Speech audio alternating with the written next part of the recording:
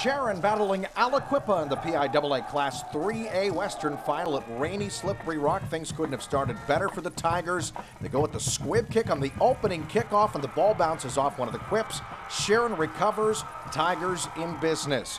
That would set things up for the Tiger offense. Lane Voidick with the deep ball to C.J. Parchman. Ball is tipped. Parchman grabs it and races in for the 37-yard touchdown. Sharon with the early 7-0 lead, but the Quips took over from there.